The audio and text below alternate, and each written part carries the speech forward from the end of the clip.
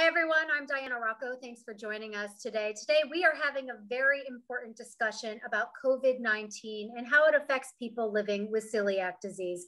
Celiac disease is a very serious autoimmune disease that affects an estimated 3.2 million Americans. Currently, the only treatment is a gluten-free diet.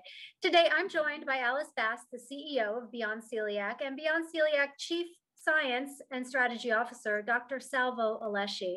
Dr. Salvo Alesci, I'd like to start with you. We've been living with this pandemic for over a year now. How have you found that it has affected people living with celiac disease differently than someone who is otherwise healthy? One of the things that we have done is we have deployed a few surveys to do a pulse check on our patient and try to understand how COVID-19 changed basic things in their life and fear of getting gluten and so on.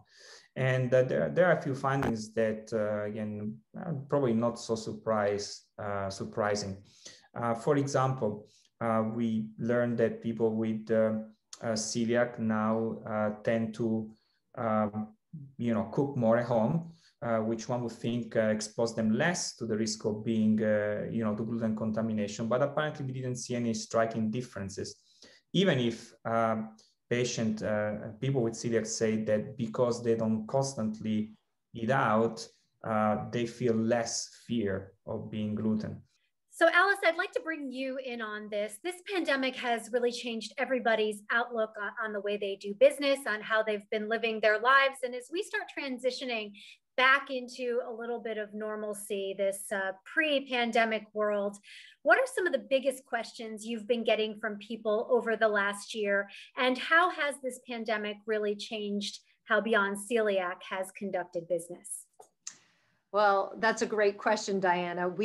Everyone has questions on how what's their life going to be like as they re-enter the world. I mean, we've taken their questions prior to this point in time, which was, will I get a more severe case of COVID if I do get COVID? Our own research, as well as research done by other institutions, both in the United States and abroad, are clearly demonstrated that having celiac per se doesn't expose people to increased risk of contracting COVID, of having a more severe form of COVID, or being hospitalized by COVID. So that was a very important shared findings.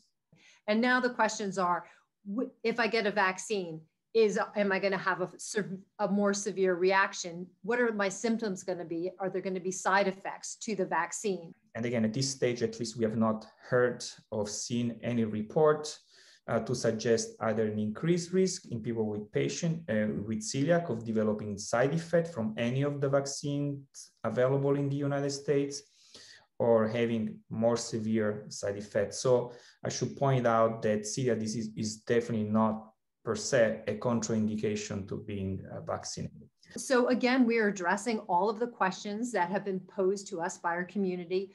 We've also had to be very flexible with our programming. From the very start of the pandemic, we have put a number of efforts in place to reach out to our community, share information. We have created some dedicated resources, like a dedicated website, which we update on a regular basis with some of the latest scientific-based information, as well as data from our own research.